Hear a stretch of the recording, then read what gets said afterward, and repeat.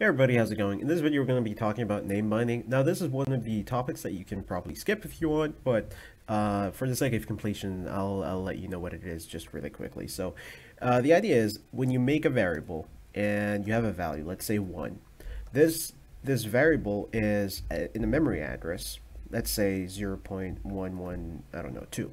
Okay. So this is the idea here, is that this variable of value 1 is stored in this memory address, right? And then this variable points towards that memory address. So they're binded together through this pointing, right? And let's say you have another variable that is called, say, family, okay? And then you say the Mora family, okay? This is also at another memory address. Let's say 0 and 113, okay? However, let's say that I want to use that same exact variable to have a different value.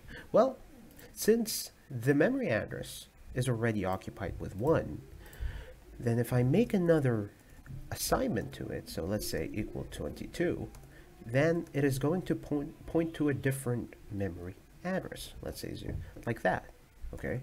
Or 22, whatever. Point is, it's pointing somewhere else, another location in memory, and it's binded to another location in memory. And that's name binding for you. That's as simple as that.